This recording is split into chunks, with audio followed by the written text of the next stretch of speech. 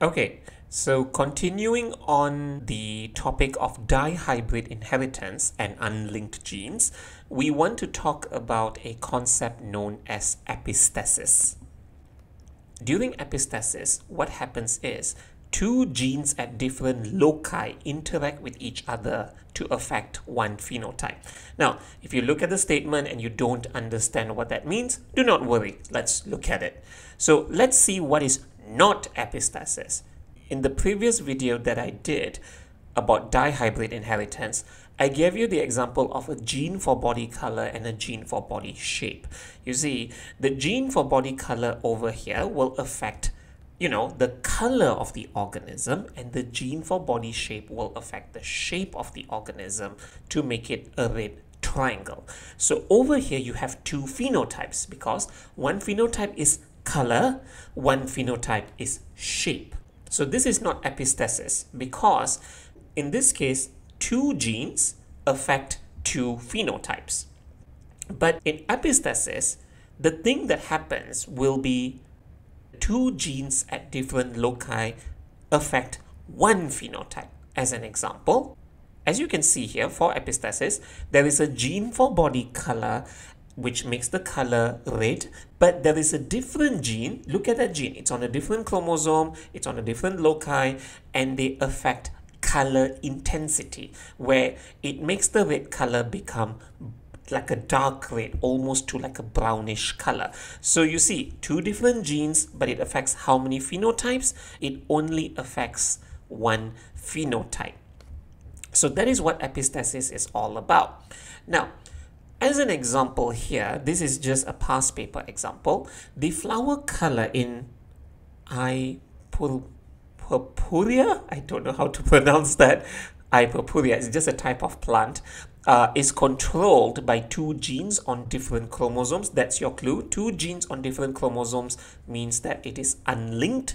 The genes capital R, small r, which codes for the protein involved in pigment production, has two alleles, where large R, the large R over here will produce the pigments, and the small r allele, which is the recessive allele, will prevent pigment production, making the flower become a white color.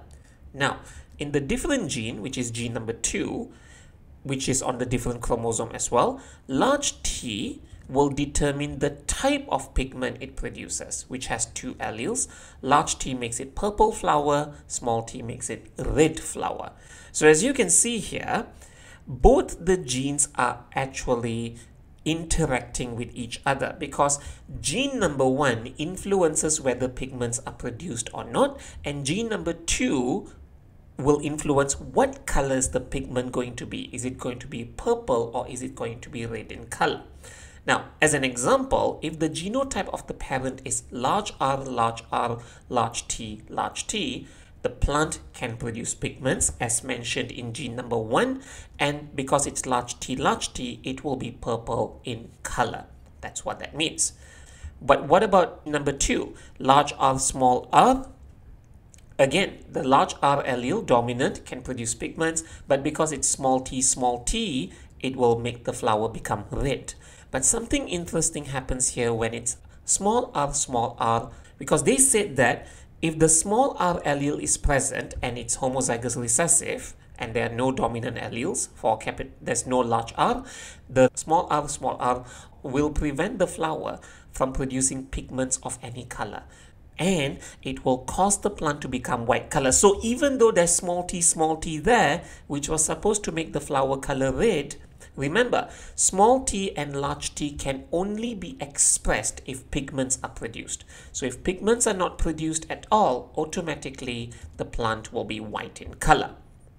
So that's how it is. So as you can see here, gene 1 and gene 2 will actually affect one phenotype, and that phenotype is just flower color. So complete the results to show a cross between two plants that are heterozygous, which is large R, large T, small t. So remember, due to independent assortment, the gametes will be large R, large T, large R, small t, small r, large T, small r, small t. That is due to independent assortment that happens there. Same for the other organism. And then put in the gametes. we are doing a Punnett square over here. Now, in this case, the ratio will not be 9:3:3:1 because there are only 3 possible phenotypes. They can only be red, purple, or white. 9:3:3:1 can only happen when there are 4 phenotypes, but in this case, there's 3 phenotypes. When it comes to epistasis, you do not need to memorize the ratio. It's not important, because the ratio will be slightly different. So put in all the genotypes as we normally do, and then put in the phenotypes. I've highlighted the small r over there. Remember, if it's homozygous recessive for gene number 1, small r, pigments cannot be produced no matter what, so the plant will be white in color. Okay, it doesn't matter if it has large T or small t. The large T and small t alleles can only show its effect if large R is present. If only small r is present, they cannot produce pigments, so the flower is automatically white. And then put in all the other colors. If there's large R and there's large T, the flower will be purple. And if there's large R and only small t, it will be red. And the ratio in this case is 9:3:4. 9 purple, 3 red, and 4 white. So epistasis is quite commonly asked in the exam as well. If we were to look at another example of epistasis, as you can see here, the figure shows a raspberry plant which have spines, and in this case, the color of the spines is controlled by 2 genes. So you see, there's only one phenotype. The phenotype is the color of the spine, but it's controlled by 2 genes. That is epistasis. So the 2 genes are on different chromosomes, which means unlinked genes. Capital A allele produces a pink anthocyanin pigment on the spines, which makes it pink in color, but large B has no effect by itself, but increases the color produced by allele capital A to make it red spines. So large B can influence the large A allele in this case, and alleles small a and small b have no effect on color. In the absence of anthocyanin, the spines are green. So as you can see here, large A produces a pink anthocyanin pigment. Small a in this case, no effects at all. Okay, and large B, if capital A allele is present, it makes the spine become red in color. Okay, and for small b, no effects. So state the color of the spines of the raspberry plants with the genotype of large A, small b, and small a, large B. So if it's large A, small a, it's able to produce the pink anthocyanin pigment. Small b has no effect on the color, so it will be pink spines. Simple as that. Small a, large B, small a cannot produce the pink anthocyanin pigments, so the color won't be pink, and large B can only influence large A alleles, so immediately it does not have any effect as well because there's no large A alleles here, so the color of the spines are green.